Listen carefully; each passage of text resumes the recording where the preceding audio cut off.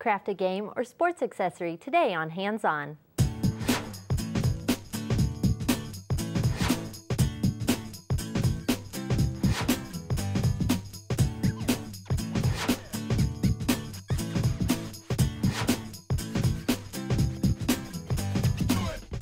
Hands On is made possible by Elmer's Products, manufacturers of a variety of adhesives, arts and crafts, and office products for use at home, school, or business.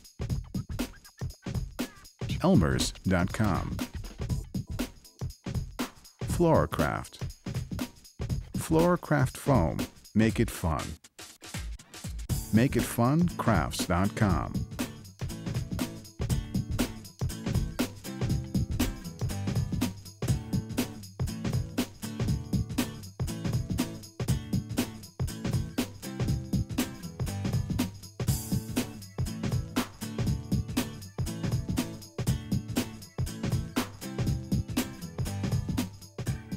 What could be more fun than combining games and crafts? We can craft a game board, make up a game, or even celebrate our favorite team.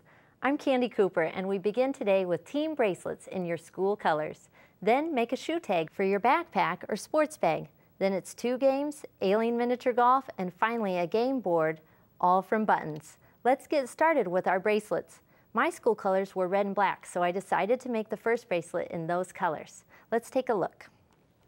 Okay, so you'll need some bandanas in your school colors, some stretchy bracelets, pony beads, tacky glue, some masking tape, and some scissors. So the first thing you're going to do is grab a bandana and you're going to cut it down the center. I'm going to fold this in half, but you're going to cut it all down the center so that you get a really long strip. And don't worry if your cuts are not super straight, because you won't even be able to tell. The next thing you're going to do is cut a really thin strip. So this is about 1/2 inch. And I've got some ready right here, but you get the idea. Don't worry about jig-jaggy cuts. Okay, so the next thing you're going to do is grab one of your stretchy bracelets and string a few beads. And then you're going to tie the 2 ends of the bandana together. But before you seal up your knot, you're going to stick the end of the bracelet, not the tapered end, because that's the end you need to string beads, but you're going to stick the end of the bracelet in the knot and close it. And so now, oops, we have something like this. Okay, now to make it easier to work on, I like to put a piece of tape over the end and really burnish it down so it doesn't move. And what you're going to do is a little macrame technique, which is kind of a square knot. And you're going to take the first one, and what I kind of tell myself is to just make a triangle, put this one, the red one, on top of the end, and then pull the red one through the hole. And pull your knot up to the top. And then you're going to do that again with the zebra print. Make a triangle, put the red one over top, and then under the bracelet. And if you get confused, you can go to our website for the full instructions. And then push that up to the top. Now, after 2 knots, then you're going to slide one of your pony beads into place, and then you're going to start again. And this time I'm going to start with the red. So I'm going to make a triangle, put the zebra print on top, under the bracelet, and through the loop. And you're just going to keep repeating that 2 knots. Let's do it one more time. Make a triangle, zebra print on top, under the bracelet, and up through the loop. And then slide your pony bead in place. And you're going to do that for the full length of the bracelet until you have something that looks like this. Okay, to finish up the ends, you're just going to finish with one more little knot. And then, to make sure that these things aren't going anywhere, I'm going to put a touch of tacky glue on top. Whoops. There we go. Of the knot, and then tie this one last time, and that will keep it really secure so you can wear these while you're playing sports maybe. And then trim the ends and you have a finished bracelet. The two on the bottom are just like the ones I just made, and then this one on here just has small knotted scraps going around with pony beads separating each little knotted strip. Everyone's sport bag or backpack starts to look the same, except for the one with this great tag. So we've made little shoes that'll identify whose bag they are. Here's what you'll need. We have plastic lacing, decorative edge scissors, and then you can either use felt and sticky back felt or foam and sticky back foam. We have a little piece of acetate or an old folder. We have also some black foam, a split key ring, a hole punch, then we have a black marker and some scissors. So let's get started. First thing is that there are pattern pieces that you can find on our website. You're going to cut the base of your shoe out of white, and this is sticky back foam. I've got one cut here. Then the second piece is the inside part of your shoe. That also is cut from a sticky back foam, and you're going to want to mark the holes right here, which are going to be your punch holes for your lacing. And then your final piece is cut just from regular foam. So I've got my 3 pieces cut out. Then I also want to cut a circle out of a piece of paper, and then I also want to cut that same circle shape out of the center here. And I've got one already done here. So the circle is cut out. I'm going to put a name underneath, sandwich that in, and put the acetate over it. And that's just to protect the name so it doesn't smear. So you could also put a phone number or some identification. Let me trim this acetate down a little bit. Now you're going to want to sandwich this on top of your shoe. So I'm going to lay my shoe out first. Then I'm going to take my bottom, which is the bottom of the sneaker, tennis shoe, and put that on. Let's line that up. Oh, good, there. And you can always trim it off on the edge. Then I'm going to lay my name and the piece of acetate down, and then peel off the back on the other part of the shoe. And that gets laid down right there. And we'll smooth that right in. So then the next thing you want to do, and you can always slip that out here, right here too, if you need to change anything. Next thing we want to do is punch our holes. Let me grab my hole punch here. I'm going to slide that in and punch each of these sections. And I'd punch all 5 holes and also 1 hole here. And I want to take my black foam, and I've used my decorative edge scissors here in the zigzag pattern and just cut a skinny strip there that's going to cover over that center section right in between the colors. So I'm going to go right across here, take my scissors and trim that off. So now I've got my basic shoe shape. The next thing I'm going to do is to take my marker and I'm going to add stitch lines, and I'll add them down the back of the shoe, just like they were stitched on a regular tennis shoe. All the way down here, across the front, and across here.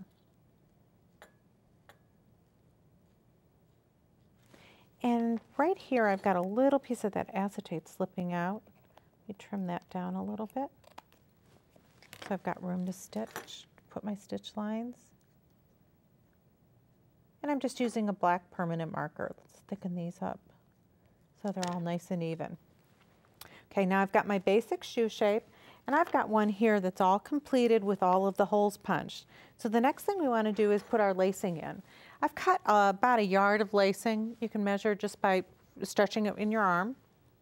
And I'm going to fold that in half, and starting at the bottom of the shoe, I'm going to go to the halfway point, crisscross, and come from the back. Take the next one, crisscross again, come from the front. You can lace these any way you'd like, but we were just trying to do an X pattern to kind of simulate what a shoelace would look like. Come from the back on this one, come back through the same hole. Slide that through. And you'd continue lacing all the way up to the top of the shoe. Tie it off here just like it was a regular shoelace, and then trim any edges.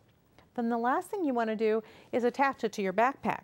Here we've used a split key ring which just slides right in. And just remember then to put the information so that if your backpack or your sports bag gets lost, they'll know where to find you. You can make your own version of miniature golf to brush up on your putting skills. Take a look at this great golf game. We're going to make our putter, and then we're going to make the different cups in different colors, and these are aliens. Here's what you'll need. First of all, you need plastic cups in different colors. We have these really super big chenille stems. I have a large styrofoam disc, a styrofoam ball, which is going to be for your golf ball. You're going to need 3 eggs if you're going to make 3 different cups and 3 of the discs. Then we're going to have some large wiggly eyes, some 1-inch rounds, a larger round, just some sticks or skewers, and then we also have some leaf shapes, tacky glue, paint in whatever colors that you'd like to use. Pom-poms are optional, and then some of our tools. I've got a black pen or black marker. I have a stencil brush for painting the styrofoam, regular brush, an old candle, and a plastic knife, and also just a little round of masking tape. Okay, the first thing you want to do to get started is we're going to trace our cup. And so you can use whatever size cup you happen to have. So we're going to trace it on the styrofoam. And I'm trying to get as close as possible to the edge here, because then when you putt, the ball will go into the cup. Now today we're only going to be making 1 of the cups, but you can make as many as you'd like depending on how many holes of golf you're going to play. Now I'm going to take my candle and go over the plastic knife just to make it easier to slide through the styrofoam, and I'm going to poke down on the edge of the table and then just use a sawing motion to cut this shape out. Now don't be afraid if this is not perfectly smooth, because our cup is going to sit right down in here. Now, I'm not going to take the time to cut this all out, but it's really easy to cut and that'll pop right out. Now the next thing we want to do is to start painting. The first thing I want to do is paint my disc, and one of the things about styrofoam is that it has all these little nooks and crannies. So I've poured a pretty generous portion of paint here, and I'm going to pounce down. Now, if you have adult supervision, you could also use a spray paint to do this. But I'm just going to pounce down until I've covered the entire disc.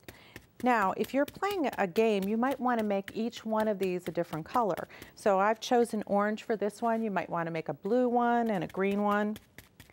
So I'd continue painting till that's all covered. I'm going to set that aside. And then I'm also going to paint the egg orange to match, and this is going to be for my putter. I could also, if I like, paint my stick, which is also to make my golf club. And remember, on this, you're going to have an adult help you cut this down so it's the right height for you. And then I'm going to paint my little pieces and parts. Now, each one of my golf cups are going to have a marker that tells what hole it is. So it can match your stick, or it could be a different color. So I paint 3 of those. So I've got, let's say if I'm doing 3 holes, and it'd be hole 1, 2, and 3. Then I'm going to paint my little circles to match. And since I'm painting this one orange, I'm going to paint all my accessories purple, because that's the opposite color on the color wheel. And then I've got my wiggly eyes, and I have my sticks. Now, you can opt to choose to paint your sticks, or you can leave them just plain color. I'm going to leave mine plain, but I'm going to show you a tip for painting these little tiny pieces so you don't get paint all over you. Just take a ring of masking tape, put it over your fingers just like that, and if you put that disc down right on top of the masking tape, and then take your paintbrush and paint, you don't get any paint on you. You can still get around the edge and get a really nice coat of paint on it, and then you can just leave it on that paint like that, or I'm sorry, on the masking tape until it dries. So it makes it nice and easy. So I think we're pretty much ready to start assembling. So let's make our stick first. I'm going to take my stick. This one happens to be squared off, so it's going to be really easy to glue on. And I'm going to use my purple, and I'm going to make this hole number 1. So I'm going to do a little line around the edge just to be a little decorative. And put a big number 1. Now at home you're going to be really careful to let this dry so that you don't smear it. Put some glue right on the top. And this is going to be hole number 1. So we'll set that aside to dry. Now let's take some of these that I've got painted. Now I have an orange one that's totally painted here. And I'm going to start decorating. Let's turn that front way so you can see that easier. Now it's time to start putting our dots because this is an alien golf game. So we're going to just put some polka dots around. And I'm going to make that big giant eye, and of course aliens only have one eye. And make sure at home you take the time to put a lot of extra glue down because you want your game to last for lots of years. And we'll put a couple more in here. And I think that should be good for now. And we can add more purple dots as we go along. Okay, now we're going to take our cup. The cup is actually going to be glued down, but I'm not, because we're working on a flat surface. It just pops right in like that and add some glue. And then when you play the game, you just set it straight up like that, and then you can putt right in. So I'm going to set that back down, slide that out. And we've got our stick, and hopefully this is dry enough that it's not going to slide. I'm going to just poke that in here, and I'll slide that down so you can see it. Now, our alien has to have antenna. So I've taken my chenille stem and cut it in half, and I'm going to just poke it in at the top. Let's poke it on either side here. And there's wire inside chenille stems. The other thing that you want to do when you're doing this at home, and in fact I'm going to do it on this one just so you can see, is put a little glue on the end so it really sticks well. And I'm going to pull a little bit of that extra fiber off so that I can make it nice and secure. More glue. And just push that right into the styrofoam. Then to add a little bit more interest, what you can do is twirl this into any shape you'd like. You can use a pencil if you need to, but these are really easy to bend. And if you want, you can also, we had those 2 optional pom-poms. You can glue those on the end if you'd like, or if you don't want to. The other thing is you can take these pom-poms, you might want to glue them on the front of your alien, just to make him look whatever you'd like. Now I've made a couple more here. I've made one in green with blue, and then I have a red one with green. You can use the same color cups or you can use different color cups. And then our final step is to take our egg and poke it into our dowel, add a little glue so it doesn't fall off, and you're ready to play golf. It's time to raid the button box for colorful leftover buttons. They do a lot more than button up a shirt on this fun game. Okay, so what you're going to need to make this cute tic-tac-toe board are some buttons, straight pins, rickrack trim, a ruler, a candle, a plastic knife, pencil, some paint brushes, a glass, tacky glue, and some acrylic paint, and also some styrofoam boards. Okay, so the first thing we're going to do is actually make the board. And what you want to do is take your ruler and mark a 9-inch square. So I've already kind of started on this side, but you're just going to lay your ruler so it starts at 0 and lines up along your edge, and then make a pencil mark. And I've got another one that I've done right here. And then you're going to turn the board and measure again.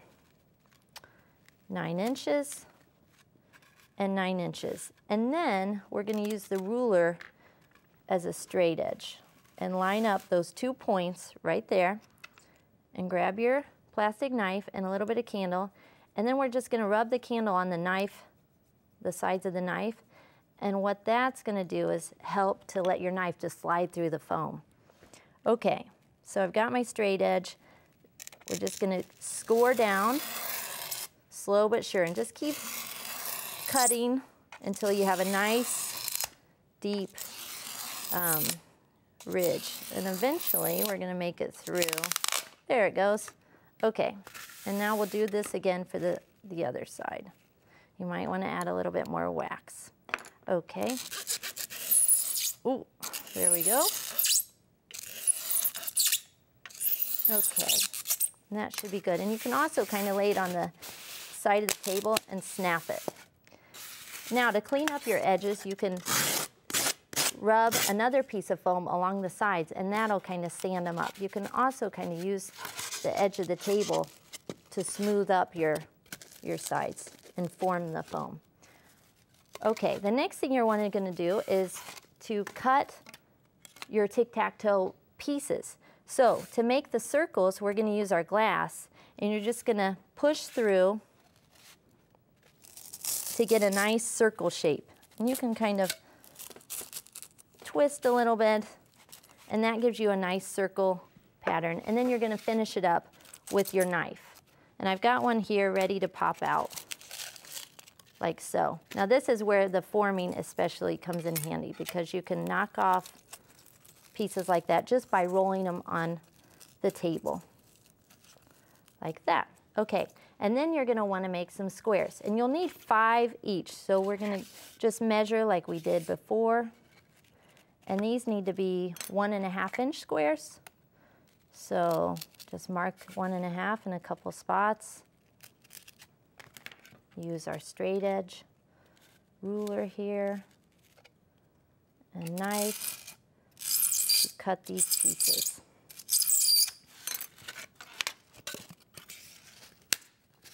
Okay. And then this is about, you can almost eyeball, I think, this one. And then just cut right through it, and we have a couple pieces. So the next part we're going to do is paint all of our components to the game. And we'll start with the board, and you're just going to want to use a stiff brush. And I've got my paint here. And the great thing about using a stiff brush is it gets down into all the cracks and crevices. And you can make your game board, you know, whatever colors you want. We're using yellow here. And then you're going to finish, and you'll have something like this. And then you'll want to paint all of your other little pieces, whatever colors you want. We're going to paint these squares aqua, and the circles purple. Okay, so I've got some pieces already here ready to go. And the next thing we're going to do is split the board up into sections with, sorry, I'm going to use the white rickrack on top. So we're going to divide it up into 3 equal sections, and you're just going to cut your rickrack so that it fits. I'm going to grab my scissors. And just keep cutting pieces. And then you're going to use your tacky glue to adhere the rickrack to the board. Okay. In sections, like so. I'm kind of eyeballing this here, but you can actually get your ruler and straight edge out like we did before and measure precisely. Okay, and then the other thing you're going to want to do is glue the trim around the edge. And how you get this to stay while it dries is by using straight pins. And you can just glue and stick those in as you go. The last thing you're going to want to do is glue some buttons to the tops of your pieces just to add a little, jazz them up a little bit here. And you can stack them however you like. And that really adds a special little finishing touch to your game pieces. And now let's make the teal one. And we're going to use round buttons for this one. Don't worry if you can see the glue, when it dries it'll be clear. And then you're just going to top it off with a couple more buttons just to add a little height and fun. And there you go. And that's our cute little tic-tac-toe board. And that's the final episode of this season of Hands On. We hope that you try to make crafting a part of every day and surround yourself with things you make. And make being creative a part of who you are. See you again next season on Hands On. Projects and ideas from today's show, plus hundreds of other kids' craft projects for every occasion, season, and even school subject are available on the web at craftsforkids.com. This is show 1413. A DVD set of all 13 episodes of Hands-On Crafts for Kids, Crafting Every Day, Series 1400, is available for $39.99 plus shipping and handling. Visit craftsforkids.com to order. Make crafting a part of every day with Hands-On. Hands-On is made possible by Elmer's Products, manufacturers of a variety of adhesives, arts and crafts, and office products for use at home, school, or business. Elmers.com. Floracraft. Floracraft foam. Make it fun. MakeItFunCrafts.com.